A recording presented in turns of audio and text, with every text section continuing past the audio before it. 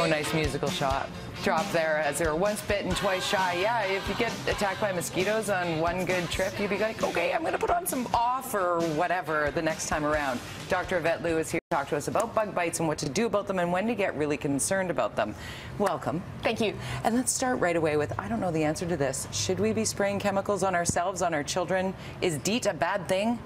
Well, I mean, to a certain extent, bug bites are a part of life, right? You go outside, you go into the outdoors, you're going to get bitten. However, there is some concern about certain insects which can carry diseases. Right. And also, bug bites are sort of annoying, right? Like, they itch for a long time, they can swell up, they can cause allergic reactions. So it depends on the situation. If you're in an area where there are going to be a lot of mosquitoes, you know you're going to get bitten, there's a high risk of disease, then you want to get some repellent.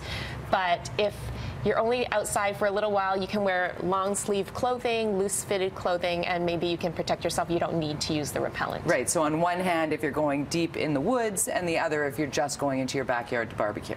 Exactly. Right. Depends how many mosquitoes you have in your backyard. If you have a lot of standing water in your backyard, then you have little mosquito breeding grounds all over your backyard. You might have some more mosquitoes. Not a good thing. There. What about the difference between a wasp bite and a bee sting? Okay, well, some insects can sting more than once. Like some wasps, they can sting more than once, whereas some bees, they just sting once and then they're gone. So if you've been stung by a wasp, you want to sort of get out of the area. If you're near a wasp nest, you want to get out because you can be stung again.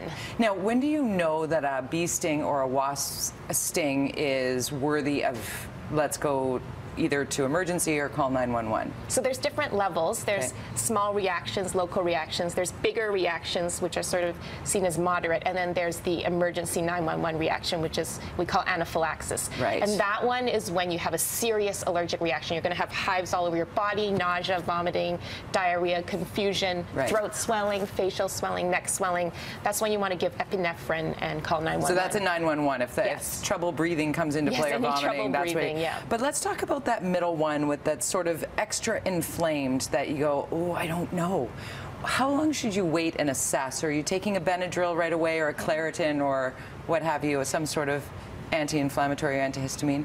That's a tricky one.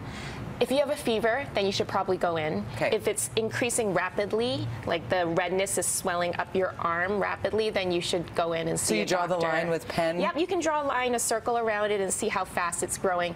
If you're not sure, I usually just say to go in. Just err on the side of caution, because you can walk into emergency and they can assess it fairly quickly, or right? your family doctor. Emergency, you might have to wait a long time. Gotcha. Now let's talk about ticks, because everybody's been talking about Lyme's disease, and we are in, you know, a wooded environment. Do we have ticks that are capable of giving us Lyme's disease in, say, Whistler? Ticks are in tall, grassy areas and in wooded areas. The incidence in British Columbia is about 0.5. It's less than 0.5 per 100,000 people. All right. So it's not that common, but it is around. That's Lyme disease, that number that I just gave you. Right. Not all ticks have the bacteria that cause Lyme disease. Good to note. So if you see a tick on your body, you just brush it off? You want to get rid of ticks if they're on your body, but you want to get rid of them really carefully. So you have to use tweezers, and you grasp right at the bottom near the skin and pull it straight out. And we have a diagram here. So you want to grasp right near the bottom, near the head, and pull straight out. You don't want to twist or jerk because you might break the tick in half and leave half the tick in your body. You don't want to grasp near the top because then you can squeeze the contents of the tick's stomach into your wound, which can increase infection. Don't pour anything on it. No. Don't try to burn it or. Right, because that was an old school sort of myth. Take a match and try and burn the tick off. Okay, no. So that's finding it on your body. And what are we looking at in terms of a tick bite? Does it look like a bullseye if it's Lyme's disease? So if there is Lyme disease, then you get the sort of bullseye appearance, like a red rings? circle. Yeah, sort of like that, like a red circle.